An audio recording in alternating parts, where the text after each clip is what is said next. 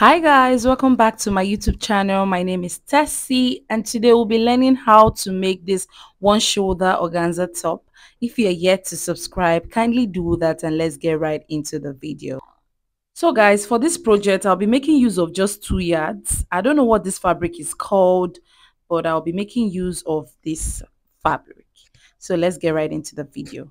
So what you need to do is fold your fabric into two. Then you fold it into two again.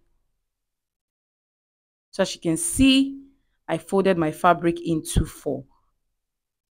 Fabric is folded into four because we'll be cutting the front and the back together. So this point will serve as my shoulder line. So what we'll do next is chalk from the shoulder to the waist. So from the shoulder to my waist is 17 inches. So I chalked down 17 inches as you can see, and I went ahead to connect it into a straight line. So after chalking from the shoulder to the waist, what I'll do next is from your waist, come down by 3 inches. So from your waist measurement, just come down by 3 inches. So as you can see from my waist, I came down by 3 inches and I'm just going to connect this line into a straight line as well.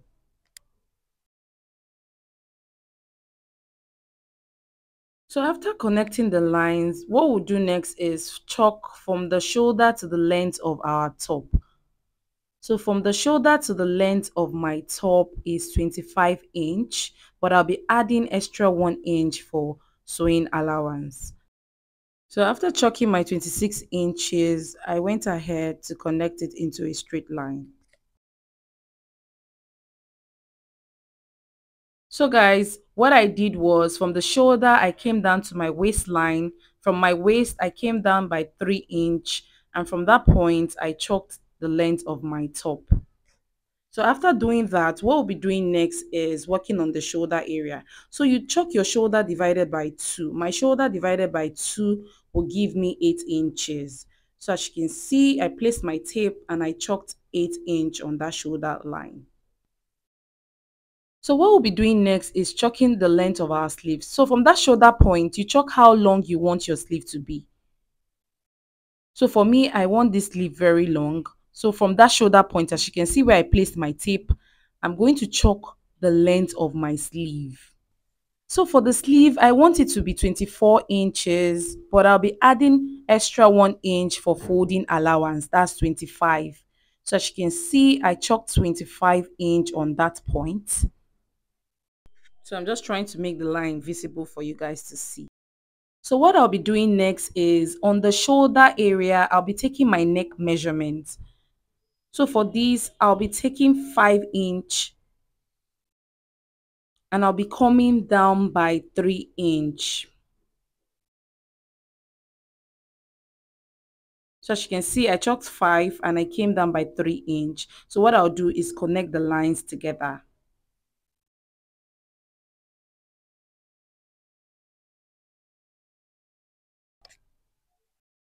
So after doing that, what I'll be doing next is placing my waist measurement. Do not place it at your waistline, place it at the next line. So my waist measurement divided by 4 inch. So my waist divided by 4 will give me 8 inch. I added extra 1 inch for ease and I'll be adding 2 inch for sewing allowance. So what I'll be doing next is on the top length, I'll be placing my hip measurement divided by 4 and I'll be adding extra 1 inch for ease. So my hip divided by 4 plus 1 inch, that's 11, and I'll be adding 2 inch for sewing allowance. So what I'll do now is connect the lines together. So just watch what I'm doing. So after doing that, what I'll be doing next is on the sleeve area, we chalked 25 inch. So what I'll do is just connect this line all the way down to the waistline. So go ahead, connect that line all the way down to your waistline. And what we'll be doing next is just come down by 1 inch and just curve in your hand. So guys, carefully watch what I'm doing. I came down by 1 inch and I just curved in that point just to have this armhole curve around that area. So after doing that, I just went ahead to blend it in for you guys to see. So guys, after curving, this is what it looks like. We'll go ahead now to cut out our fabric.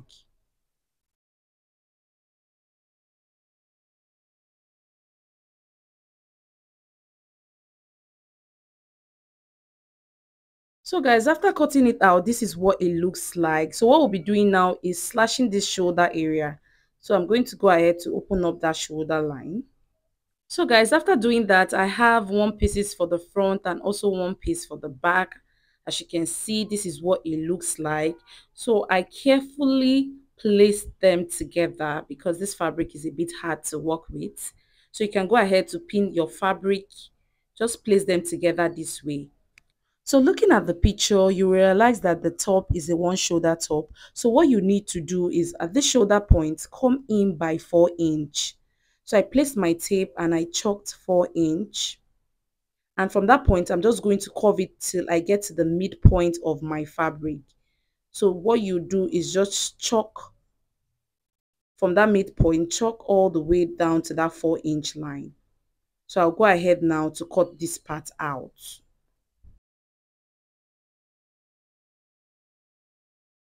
So guys, after doing that, I just went ahead to blend that part in. So this is what it looks like. As you can see, one shoulder is up and the other is. So guys, we are done with the cutting part. What we'll be doing next is joining. So for the joining, I'm going to be piping the neckline using my bias. This is the bias I saw very close to the fabric. So I'm just going to use my bias to turn the neck. So guys, after biasing my neckline, this is what it looks like. So I'm just going to place the fabric together. So what I'll do is at the shoulder, I'll be stitching 1/2 inch, and I'll also do the same thing on this part as well. So guys, after stitching 1/2 inch on that shoulder line, this is what it looks like. What I'll be doing next is joining the front and the back together. So I'm just going to stitch 1 inch all the way down to this point, and I'll also do the same thing here. I'll be stitching 1 inch all the way down to the top length. So after doing that, I also went ahead to fold the down part of my top. So we'll be adding elastic to the sleeve area. So what I'll do is fold in my sleeve with 1 inch all around and attach my elastic to it. I'll do the same thing for this part as well. After doing that, I'll show you guys what it looks like. So guys, this is the final look of my top. As you can see, this is what it is looking like. If you want your sleeve puffy, I bet you should use an organza fabric for it.